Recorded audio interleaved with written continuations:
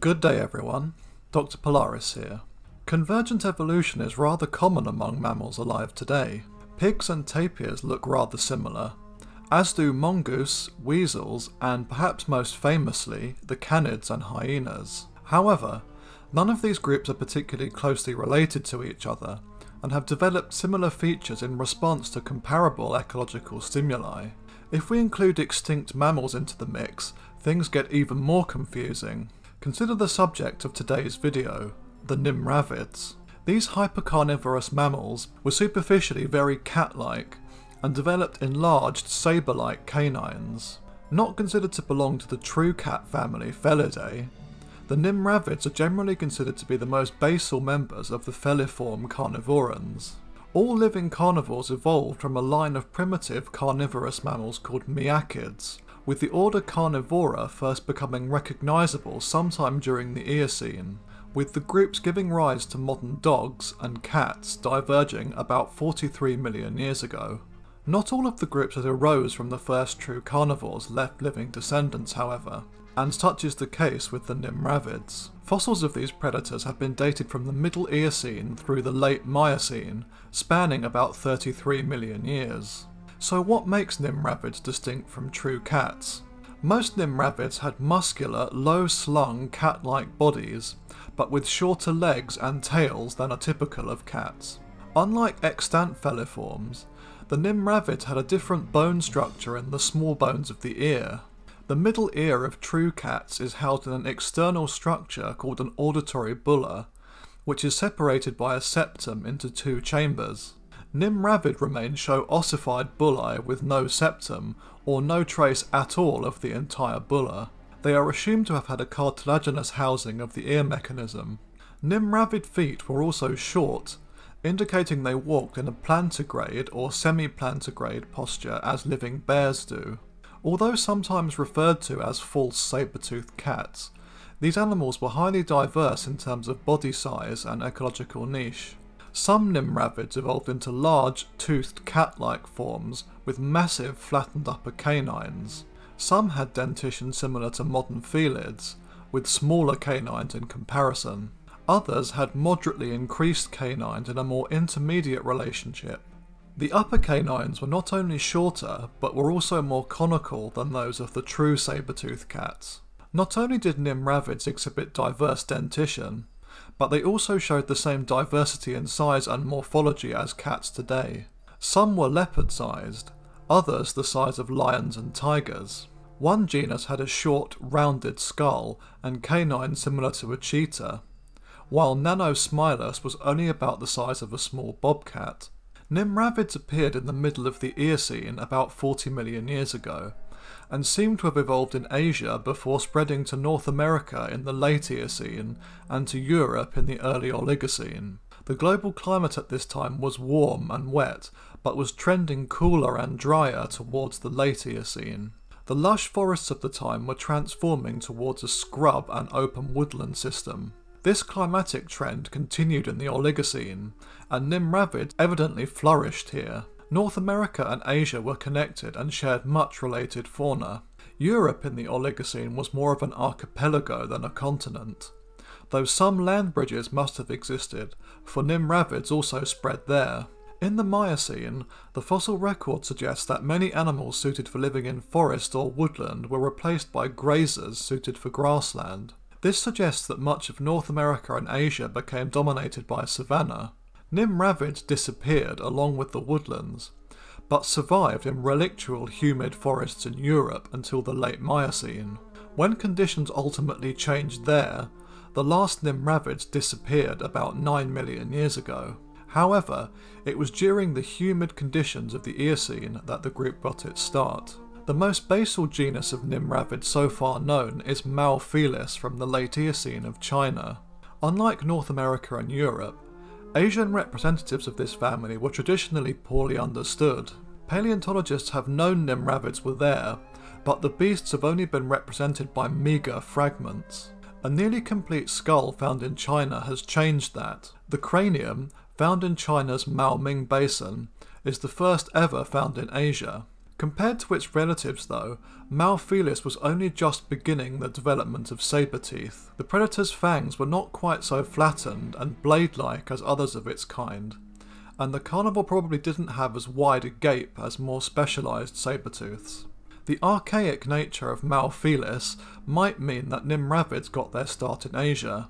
Maybe Malphelis represents the early days of irradiation that eventually spread through the woodlands of Europe and North America. The next most basal genre were sister taxa, Nimravus and Dinilurus, both native to North America from the Late Eocene to the Late Oligocene. Nimravus was about 1.2 metres in body length, roughly the size of a small leopard. With its sleek body, it may have resembled the modern caracal, although it had a longer back and more dog-like feet with only partially retractable claws. It probably hunted birds and small mammals, ambushing them like modern cats rather than chasing them down. Its close relative, Dinilurus, was adapted rather differently. The animal had a skull extremely broad for its length and had conical teeth. It exhibited little or no development of saber-tooth features, and had more rounded cheek teeth with no serrated edges. It had a relatively gracile skeleton, which, when combined with a short face and large nostrils, indicates a somewhat cheetah-like niche for Dinilurus. Some genera, such as Eophelis, were endemic to Europe during the Oligocene and Miocene. Two species of this genus are known, Eophelis edwardsi and Eophelis giganteus. The former was a small ambush predator, somewhat like a clouded leopard in terms of size, while the latter was huge, more comparable to a lion. Living alongside Eophelis in the humid forests of Europe was the gargantuan Quercylurus, possibly the largest Nimravid so far described, as its fossils suggest it was similar in size to a modern-day brown bear and was scansorial. It was very muscular, possessed a plantigrade posture, and was the apex predator in its environment, likely hunting large ungulates by ambush. Other Nimravids possessed very wide ranges, such as the intercontinental Pogonodon, which inhabited a broad swathe of land stretching from Ukraine to the southern United States. Clearly, the ecosystems across this area, which consisted of open, scrubby woodland and savanna, were to this predator's liking.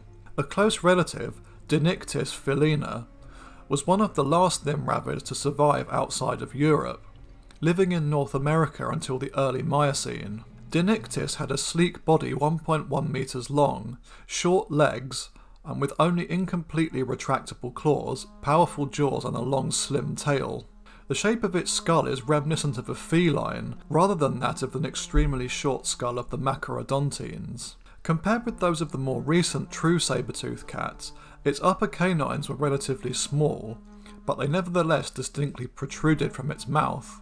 Dinictis walked in a plantigrade manner, unlike modern felids. It would have looked like a small leopard, and evidently its mode of life was similar, being an adaptable ambush hunter. It was probably not so particular about its food as its more derived relatives, since the reduction of its teeth was still in the early stages. Despite this, in its own environment, it would have been a powerful predator, as attested by the long fossil history of the genus, stretching from the Late Eocene to the early Miocene. The most derived of all Nimravids were the Hoplophonae, containing two genera, Nanosmilus and Hoplophoneus. Nanosmilus was, as its name suggests, the smallest member of the group, and coincidentally was also the smallest saber-toothed carnivoran of all time. The animal was about the size of a modern lynx, possessed large eyes suggestive of a nocturnal lifestyle, and despite its small size, Nanosmilus was more than capable of killing animals as large as a modern domestic pig or deer, indicating it was already a specialist at hunting animals much larger than itself. Its close relative Hoplophoneus was significantly larger, being the size of a large male leopard or female lion and weighing up to 160 kilograms. Of all Nimravids, it was this genus that most closely resembled the famous later Machaerodontine felids such as Smilodon. In some species, such as Hoplophoneus sicarius, the upper canines were among the longest of all Nimravids and were supported by a downward turning flange on the lower jaw. An adult specimen of Hoplophoneus discovered in the Badlands National Park of South Dakota was found to have bite marks on the skull from teeth of another adult individual of Hoplophoneus. From examination of the wounds, it was found that the animal had been wounded by its rival's saber teeth. Regrowth of bone around the injuries showed that the animal survived the attack. Similar finds also revealed that such fights were likely commonplace among Nimravids, and that they would often aim for the back of the skulls or the eyes of their opponents. Cubs and adolescents have also been discovered, and examinations of their skeletons indicate that their saber teeth emerged late in life, suggesting the animals were dependent on their mothers for a relatively long period. The milk teeth of the animal, upon their eruption, were large enough to allow it to hunt effectively. The added advantage of these milk sabers was that because of the late growth of the permanent teeth, if the milk sabers were damaged, the Nimravid had a chance to grow a new set of saber teeth, allowing it to continue hunting. Interestingly, recent studies have shown that the once recognised genus Eusmilus is invalid and actually belongs within Hoplophoneus. Despite their evident success, the Nimravids eventually succumbed to extinction. It appears that their decline began in Asia, possibly due to the spread of more open savanna ecosystems there during the Oligocene. Indeed, Asian Nimravid remains from this period are notably rare in comparison to those of North America and Europe. Also, by the late Oligocene, the very first true cats were making their appearance in Asia, such as Proilurus. In North America, Nimravids disappeared during the early Miocene, likely in response to drying environmental conditions and the arrival of felids from Asia. It would be in Europe that these animals would last the longest, with the humid subtropical forests there providing a refuge of sorts from the encroaching plains spreading across Miocene Eurasia. The genus Eophelis survived here until the later Miocene, but when conditions began to change by the end of the period, the Nimravids would finally be pushed into extinction. Today, niches inhabited by these carnivores are occupied by felids, but that does not take away from the extraordinary success of the Nimravids, which were the first carnivorans to pioneer a cat-like predatory lifestyle. Although not as well known as the true saber-toothed cats, I think this group is in need of some broader recognition. Thanks for watching, everyone.